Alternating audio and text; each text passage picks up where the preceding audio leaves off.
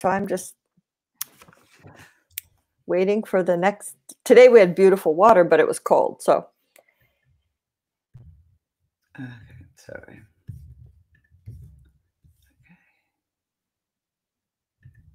Right here. Well, hello everybody, and welcome to another Faster Masters Rowing podcast special. It's lockdown training week 5. I'm Rebecca Caroe. And I'm Marlene Royle. And it's lovely to be here again with you guys. If you've been following us, oh my God, I can't believe there are 5 weeks of this, Marlene. I know. We've been, and every week has been kind of different. You know, people's reactions are different every week. They're thinking about different things every week. You know, it's an ongoing situation, and it's changing all the time. But, you know, how you're affected also depends on where you live and your exact circumstances and your country, your state, your province. So let's just kick off, though, first with a word from our sponsors. This podcast and none of the Rowing Chat podcasts would be possible without the support of our amazing sponsors. We have 2 at the moment. The first is that we're doing an audience survey for the entire Rowing Chat network. We have 152 answers already, and we would like to get to 200 by the end of today. So if you're listening for the first time today, or you are a regular listener with us, please, could you help us out? It really helps us understand you and what you want, but also to relate to the people who might want to sponsor and advertise with us. Go to rowing.chat, which is our website, and scroll to the bottom of the homepage, and you'll see a little banner ad there that says audience survey. Click that, and it'll take you to the survey. It will take you around 5 minutes, so I suggest you get a nice glass of something before you do it. And now let's talk about William Marnie. They are shirt makers for athletic bodies, specifically male bodies. They say that finding good quality clothing when you're an athlete can be a challenge because your physique is not the same as the standard. And dress shirts aren't designed for rowers whose arms and backs are more muscled than the average desk jockey. William Marnie dress shirts are designed from the beginning for tall and fit men. Each shirt has detailing and style, fit and fabrics that will change the way you experience clothes, says the founder, Matt Marnie. You may have seen them at the head of the Charles, and they knew they'd come to the right place when they saw the number of tall athletic people walking down the towpath past their booth. And so for the men in your life, ladies, brothers, husbands, please go or take them to William Marnie, buy them a gift, buy a couple of shirts, give them away. And as one customer said, it really was the perfect shirt for her other half. You can get started with an exclusive 10% discount coupon, which is Rowing Chat 10, where 10 is 1 0. Follow the link from the show notes or go to rowing.chat/sponsors. And if you or your business would like to advertise through Rowing Chat, please get in touch. Now, back to the show, Marlene. I've got a big question to ask. Is the end in sight? Yes, no, maybe. I don't know. I think there are different reactions. It does look like, depending on where you live, if local authorities have decided that the virus has peaked where you live, there is starting to be talk of starting to relax some of the restrictions, perhaps not the social distancing restrictions right away, but it depends right now so much on what state you live in, because, for example, in the United States, you know, the New York State is affected much more than some other states. So, you know, their rules, and they're looking at how they're going to open up the situation. So basically, what states are bordering which states, because if people start crossing back and forth, that's an issue. Here in Canada, right now, the U.S. and Canadian border is closed except for non-essential travel. The issue, no, essential travel, surely. Not non-essential. I mean, only essential travel. Yes, that's what I'm saying. So, but the situation right now is, if you go out of Canada, when you come back in, you can when you come back in, you have to absolutely quarantine for 14 days. And if you don't have a quarantine plan, they send you to the nearest hotel and you have to stay there for 14 days. And right now in Canada, they're saying that's not expected to be lifted at least until the middle of May. So that's going to go on for some time. I know here in Quebec, where I live, they have said no organized sports until August 31st. My God. Yeah, that's a long time. So, there is some discussion that, that certain clubs and certain sports can apply for exemptions. So in rowing, we're hoping that we can get an exemption, at least for rowing singles or something like that. So, these kind of things are up in the air.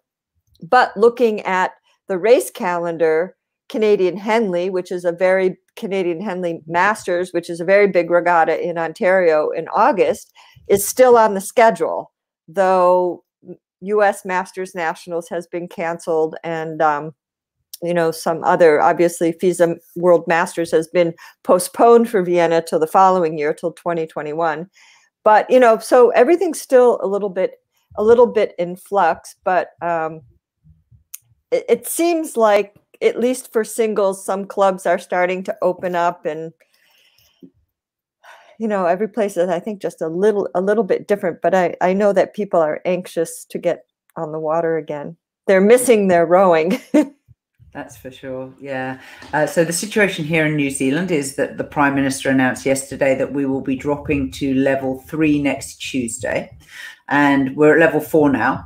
So level 3, I believe, means that you can go rowing on your own in a single, but the clubs will still remain closed. We're slightly fortunate in our club in that we have an outdoor compound, which is a sort of locked area where we can store some private singles, which by arrangement, some of us may loan to each other, so that you can get out on the water, but still you're on your own. And obviously safety is still a concern. To make sure that you're safe on the water. But as the good news that I have read today is that World Rowing have announced that they're going to run the under-23 European Championships and the European Senior Rowing Championships at the end of the year, respectively in September and in October. That's great. That's pretty good news if you're in Europe. Yes. And Tour de France has been postponed. That Tour de France is going to run at the end of August instead of starting at the beginning of July like it usually does. So these things are encouraging, and I'm still optimistic about our fall racing season. And those of us, the 1K racing season, as we've talked about before, is disrupted, but we may still have late summer races. And as we talked about with training before, even if we're shifted completely to a fall racing focus, you still have to do this interval work that the 1K racing gives us in the summer, because we need to, you need to raise your fitness level in the summer and then transition. If you're just settling on your long endurance work, that's very important, but we do need to boost the ceiling up. So I'm not going to quite let everybody escape their intervals in the summer, because I think it's still important. Even if we're not racing, we can do trials, we can do things, but that is an important fitness element. So perhaps the end is in sight. I'm definitely hoping that will happen. So our National Masters Championships is usually in September, which is the end of winter for us. But actually, I have my fingers quietly crossed that we may be able to actually have that regatta, which would be pretty cool. Maybe some Australians will come join us, because their nationals is usually in May. Yeah, and have you heard? Are they cancelled? Have they cancelled in Australia? I don't know. But hey, we've got Frank Invercargill from Awarua Boating Club in New Zealand is watching. Here he is. He's Frank. So he's not from Invercargill, which is a town, but maybe he is from Invercargill. So Frank, clarify that for us. Are you from out Invercargill? And we also have a visitor from Adelaide called Aunt Perry. Hi, Anne. Good to see you here. You've got 2 ergs in your shed. My, that's luxury, isn't it? So for most of us, I think, and certainly speaking for my crew and myself, we've had a few kind of falling off the wagon moments in the past week. So we had one girl who did 2 out of our 3 pieces one day and then ricked her back. And so she's had to be cycling/running. Then someone else got an ear infection and has had to go to the doctor and obviously isn't feeling too good. And then someone else is finding that training in the afternoon is better for her than training in the morning. So like this morning, I was on my own on the erg for the first time. And it's an interesting psychology, because knowing that your crewmates are doing it, even though, you know, they're in their own homes, has a certain, for me, deep level of encouragement. But I had to do it alone today. Yeah, responsibility. Yeah, there is that. My training diary is kind of interesting. And, you know, even though you, in theory, have all the time in the world, I've kind of noticed that I'm not too good at doing warm downs. Well, you see, and that's important. We've discussed that. We have discussed that, the 4 stages of a workout, and you're skipping one. That's not allowed.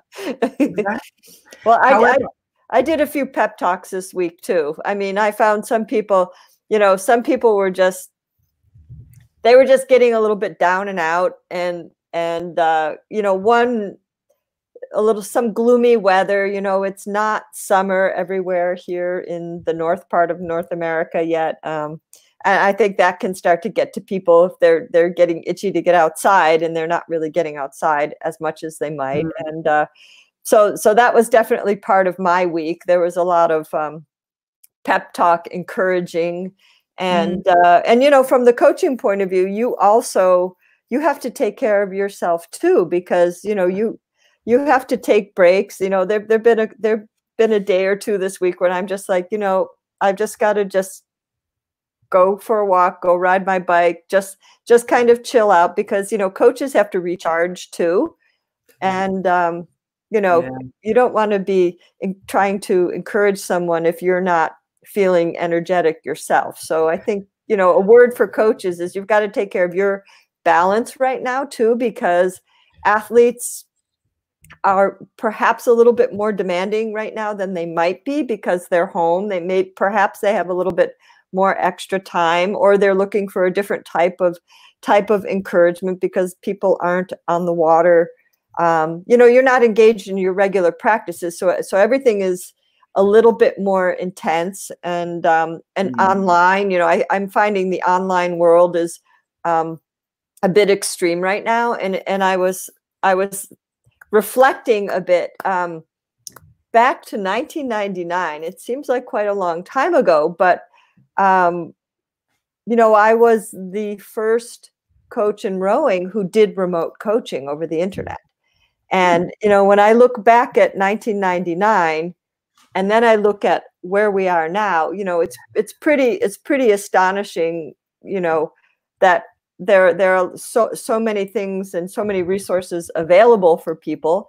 And, you know, now we're seeing that kind of, you know, all of it is kind of surfacing right now because we can't do it live. But it's kind of interesting for me to look back over this 20 years and see how much has changed when there was just, you know, one of me, and now there are lots and lots of different, you know, lots of different modalities that people can tap into, webinars and paid sessions with coaches who want to teach you how to do kettlebell swings. And, you know, I mean, the sky's yoga, the sky's the limit. So you know, it's really pretty cool. And there's definitely room for everybody out there. You know, there's lots and lots of interest, and I think lots of good coaches too.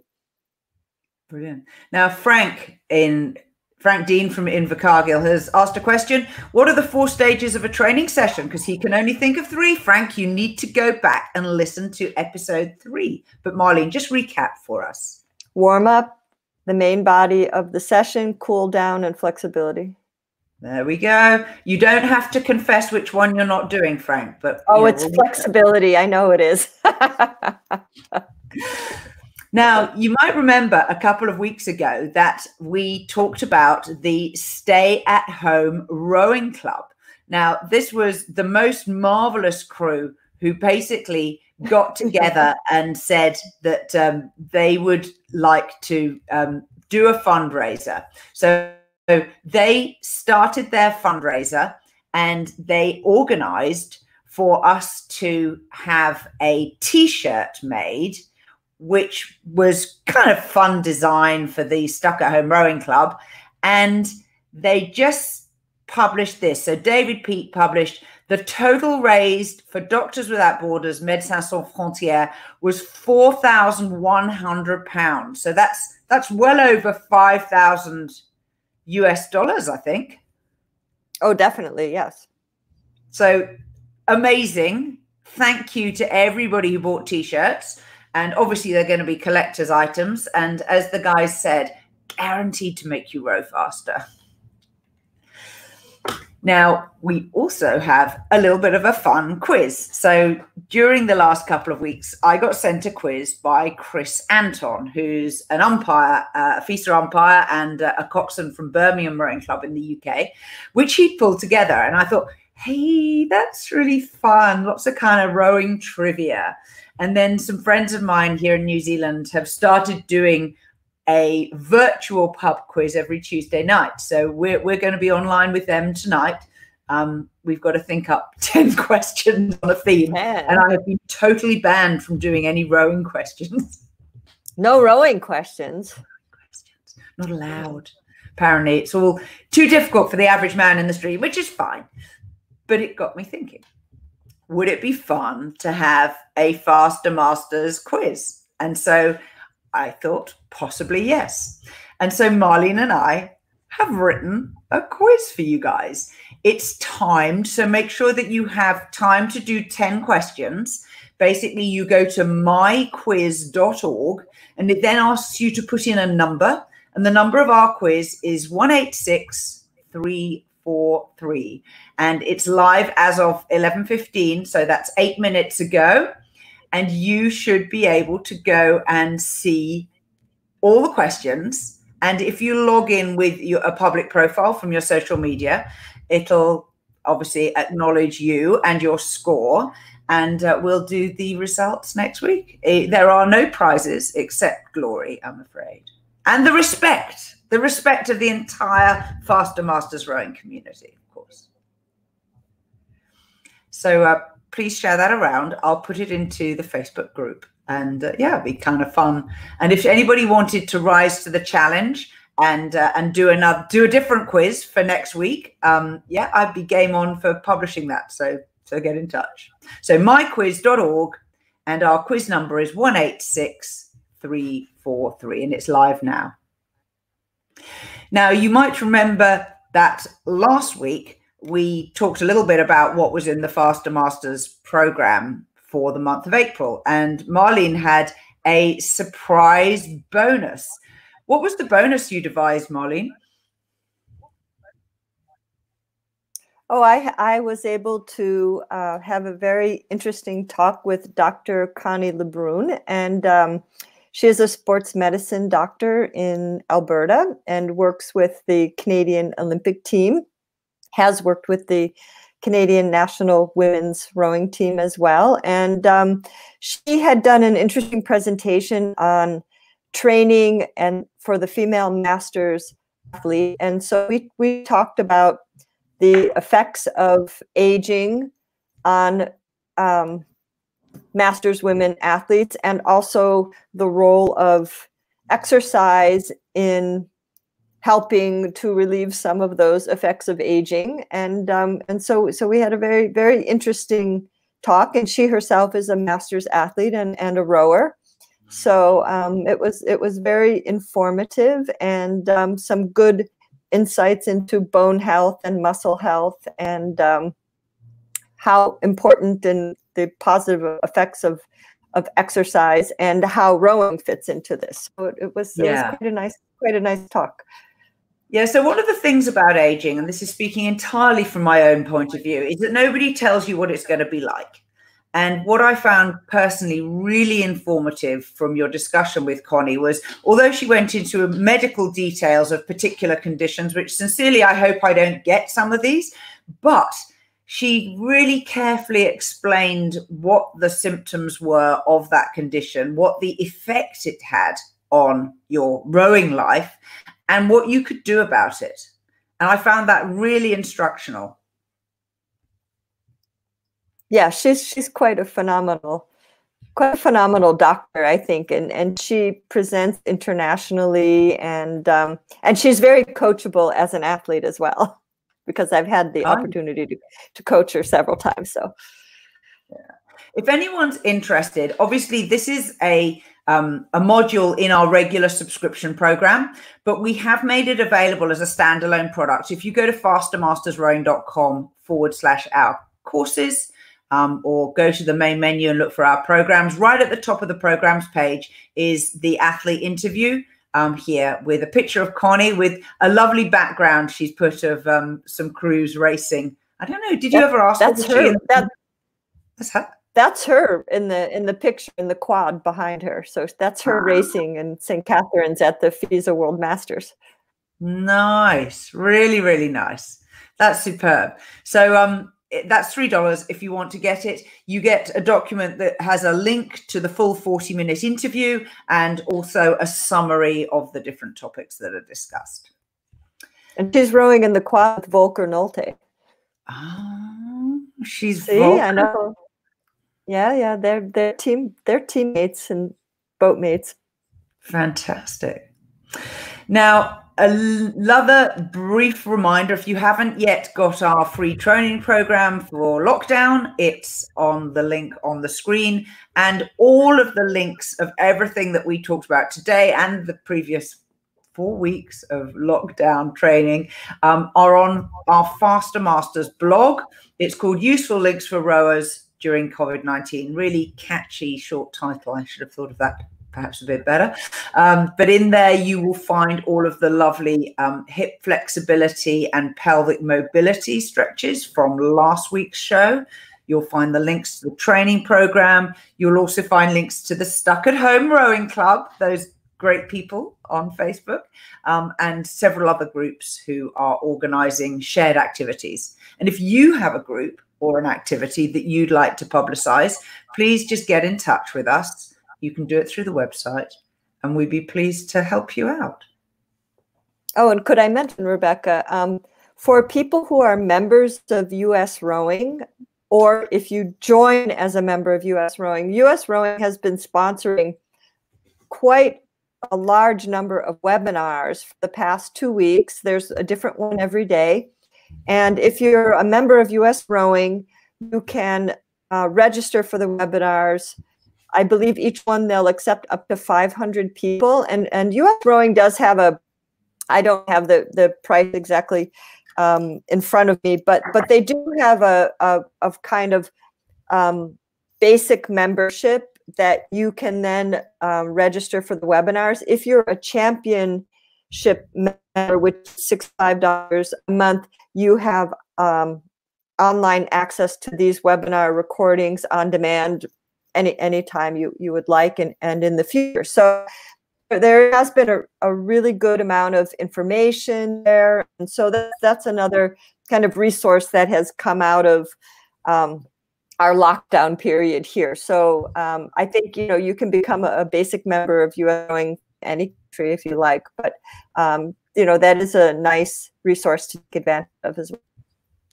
Yeah, I just went to the US Rowing website. It's under news, and here was the April 20 through to 25. So this week's webinar has Steve Gladstone, who of course is the Yale Heavyweight Men chief coach, Jim Dietz, and it says more, which is great. I don't know who more is, but they are very clear about how to go in there and how to get a hold of it. If you're not a member, what to do.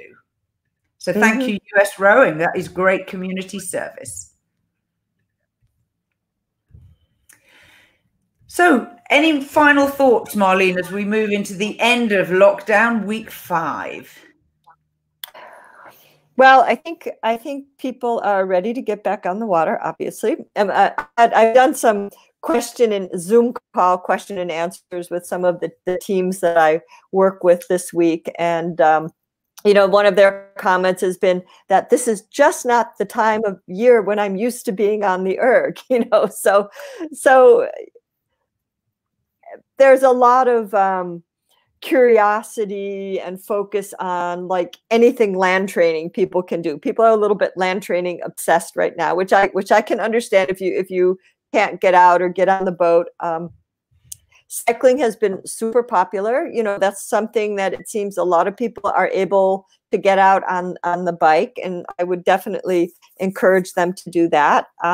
One session that I really like to do is bike and run, like go out and bike, and then get off your bike and fast walk or jog for a little bit, get back on your bike, and just that's another type of kind of cross training session you can do, especially if you can get on trails, if you can get off the road and get off, off the beaten track a little bit.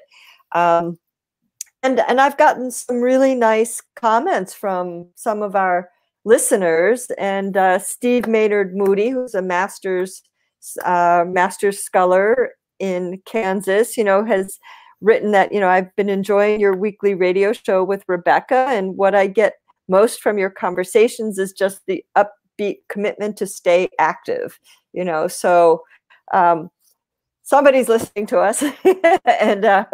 and also Sarah Younger, another master's rower who lives in the East Coast, and she said, every podcast I listen to, I just make little notes at my desk, and little comments like you say, just do it, and time block 25 minutes. All these little tips are just kind of helping me keep going when everything's a little bit out of rhythm. So, thank you for listening and for sending us, your thoughts. And we've gotten some comments in from Facebook. Sorry, I don't know who this is, but someone says maybe this is a good time for people to write up their rowing experiences for the next Rowing Tales.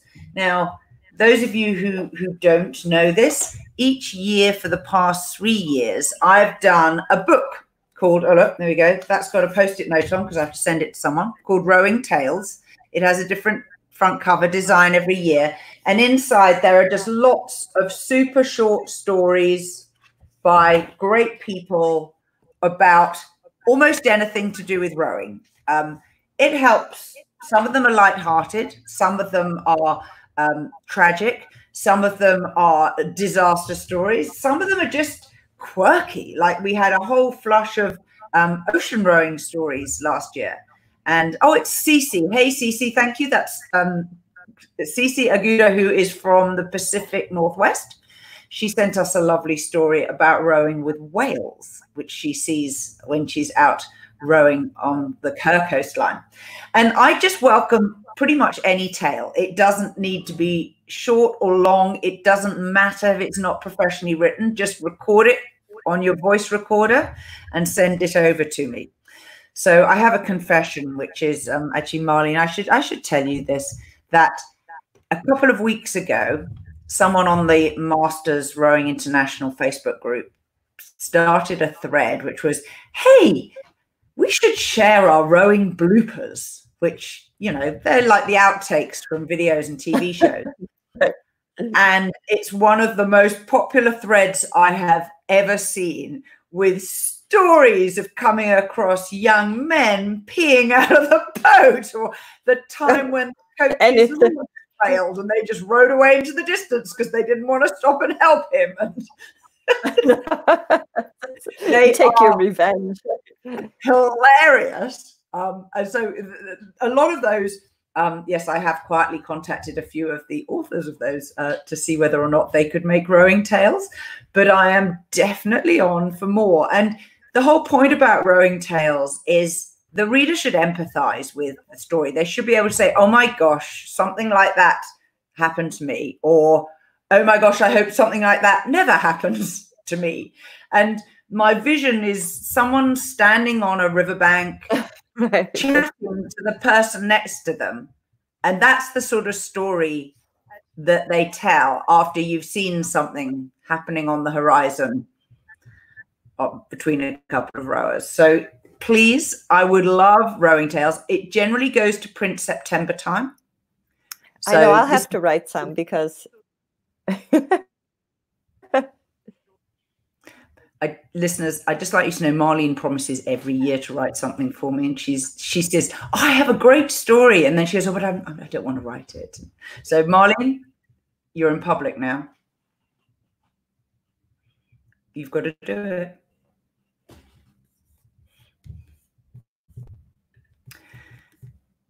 So thank you, everybody, for coming online, for hanging out with us, for just kind of being along for the ride. It's been a hell of a lot of fun.